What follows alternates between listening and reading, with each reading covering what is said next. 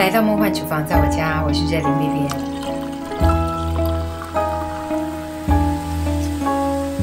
今天要和大家分享的是自制水果醋，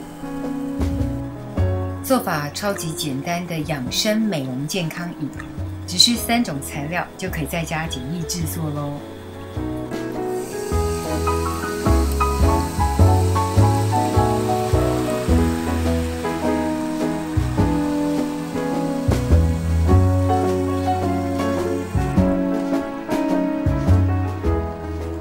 赶快来准备所有材料的部分。所有材料大家就自行荧幕截图或是笔记咯。我也会把相关细节放在资讯栏当中，需要的请多加利用。基底醋的部分呢，可以用米醋或是糙米醋，甚至可以用巴萨米口醋也可以。记得用天然酿造的醋比较健康，尽量避免用化学合成的醋。这种自酿果醋的手法呢，真的比做果酱还简单，连开火都不用了。加入的水果呢，可以有不同的状态哦。第一种是水果干，自制或市售都可以哦。这个是我自己烘的，之前有拍过自制果干的影片了，大家可以参考一下。如果没有自制，直接买市售的没问题。因为果干表面呢没有多余的水分残留，所以不会有多余的水分造成酿造过程失败，甚至可以拿黑枣、红枣、枸杞来制作。另外像腌制类的也非常适合哦。最喜欢用的就是梅子，这个是我自己酿的紫苏梅哦，用梅子做梅子醋，风味真的超级赞，大推。另外就是运用新鲜的水果，水分含量比较高的，像是哈密瓜、西瓜就比较不适合哦。如果选火龙果的话呢，不要选太熟的。糖在酿造水果醋的过程是必须的，主要是为了发酵，用冰糖、砂糖都可以。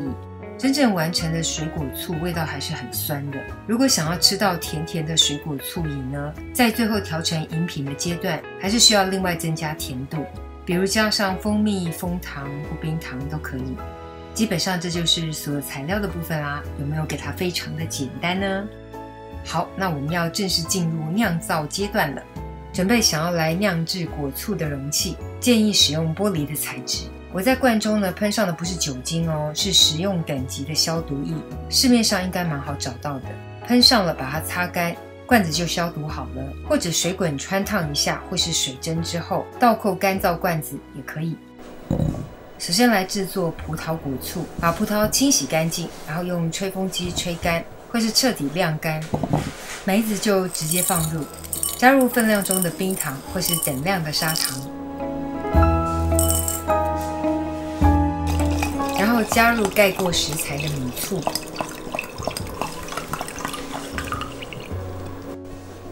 如果使用果干的话呢，就先把果干剪成小块状。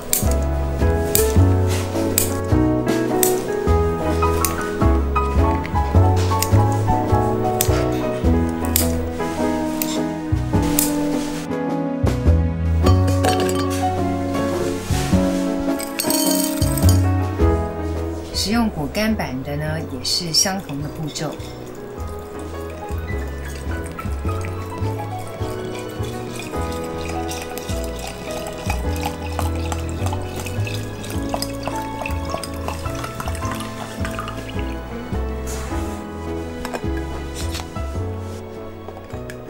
盖上盖子，静置在阴凉处，约2到3天，糖就会化掉了。这个是我放置3周之后的成品哦，其实已经可以饮用了。但如果想要风味更为深沉，可以放置超过3个月之后再饮用。可以看到果醋的颜色呢明显变深，然后这时候的梅子醋呢带着浓浓的梅子香气，不只做饮料，做料理也很适合。果干的这一罐呢，我放了橘子、芒果跟凤梨，整罐带着浓浓的南洋风味，带着淡淡的清香，也非常适合拿来做凉拌菜。葡萄的这罐呢，产生了些许的醋膜，这是正常的，多摇晃就可以。自制的果醋呢，只要不沾到水，放超过1年以上也没有问题，就像酒一样，越陈越香。搭配自制的气泡水，做成气泡果醋饮，真的是超级好喝。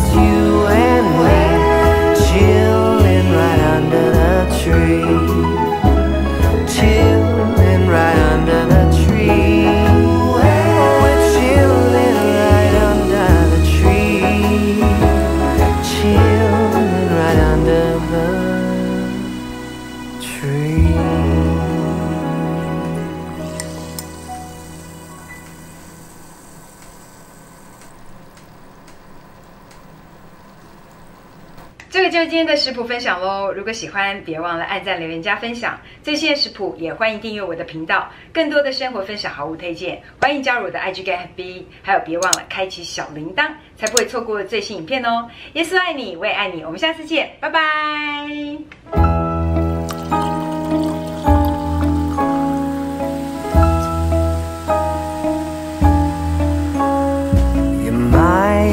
Think the weather's kinda cold,